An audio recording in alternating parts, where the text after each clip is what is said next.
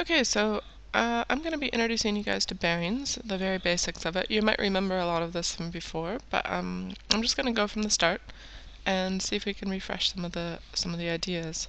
So bearings are a form of measurement that can give you a distance and a direction that you need to go in. They're often used by pilots and shipping companies to kind of tell the plane or the boat how far to go and in what direction. A bearing is always measured from the north. So we've got to remember that we have our little coordinate axis here. North is always, you can always, if you want, assume that it's up the page if you've not been told that. And remember, you guys have the saying, never eat soggy Weet-Bix. So it's north, east, south, and then west. And you'll have to have that. You have to know that information. Now before we move on, there's a couple of key things to point out here. What is the angle between north and east? Looks like a right angle, and it is. So it's 90 degrees between north and east. So I could have a bearing between north and east, that's 90 degrees. And between north and south, that's turning around 180 degrees. North to west would be 270 degrees. And going from pointing north, turning all the way around back to north would be 360 degrees. So remember, between all of these, there's a 90-degree angle. And we always measure our bearings clockwise, like I was showing, always from north and then around clockwise. And the other thing that we need to keep in mind is that they're always written in 3 digits, i.e. 321 degrees, or they could be something as small as 5 degrees, but we still say it 005 degrees or 005 degrees. So, if we look at a few examples here, keeping that in mind, the first one here is asking us to find the bearing from O to B. So what that means is it kind of helps to imagine being that person. Stand at O, because that's where we're starting from. So that's where you want to stand, and point yourself north. And imagine that you're a little robot that can only turn clockwise and only pivot. So you're standing north, you're on O, and you can only turn clockwise. So how far you have to turn until you're pointing at B is 30 degrees. But remember, bearings have to be written as 3-digit numbers, so we put the 0 in front of the 30. So with bearing problems, sometimes the tricky part is trying to figure out where to actually start from. And that's usually just looking at the word problem carefully and looking at where they say you're standing from. So in this case, from Y, so I find where Y is, and I'm going to stand there. Point yourself north. And then I need to go around to Z. So always from north, around clockwise. So the bearing from Y, so from standing on Y pointing north, how far would I have to pivot as a little robot so that I could walk in the direction of Z? And I can only pivot clockwise, would be that far. And it hasn't told me directly what that measurement is, but, you know, this line between X and W is a straight line. And you guys know how many degrees on a straight line? We have 180 degrees on a straight line, so my bearing is going to be 180 minus 50, which is equal to 130 degrees. That would be my bearing from Y to Z. So again, standing on Y and turning around to look at Z.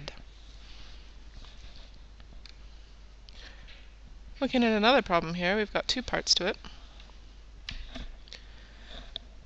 So let's go for the first one here. Find the bearing of X from O. So I'm going to stand on O because it's telling me I'm coming from O. I'm going to point myself in the north direction.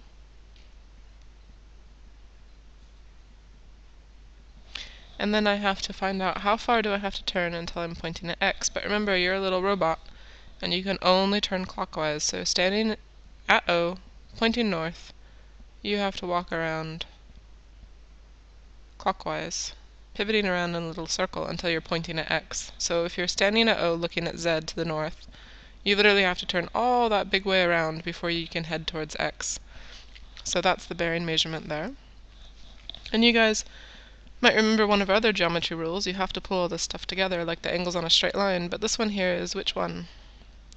That one's angles at point equal 360 degrees. So if I've got 360 degrees at a point, and I'm showing 60 degrees between X and Z, what's left over there? 360 minus 60 equals 300. So my bearing between O and, between O and X is 300 degrees. So from O to X is 300 degrees. Now if we look at it from a different point of view or a different language here, find bearing from X. So this time I want to go from X to O. So now I need to think about where I'm going to start. And I look at the problem carefully and it says from X. So I really want to go to X and stand on it. Point myself north. Well, there's no north line drawn in there, but that's okay. You can draw on your own. So I'm on top of X. I'm pointing north. And I need to figure out how far clockwise do I turn until I'm pointing at O. So that's what I'm looking for there. So one thing to keep in mind, little trick for you guys, is that all north lines are parallel. So we have all our angle geometry rules, like alternate angles, co-interior angles, and corresponding angles. So we need to look for our Z angle, or a U angle, or an F angle here. Sometimes for me it's helpful to highlight the parallel lines. So north lines are parallel. And if I put in this shape here, I've got myself a U angle for these two angles down here. So that's going to be a co-interior. So I could say co-int angles equal 180 on parallel lines.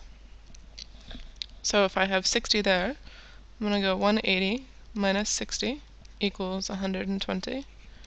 So my bearing from X to O is 120 degrees.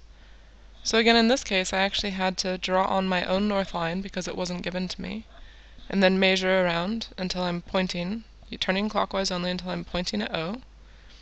And I noticed there that the north lines are parallel lines, so I can use the co-interior rule that 60 and 120 will add up to 180 inside of that U shape.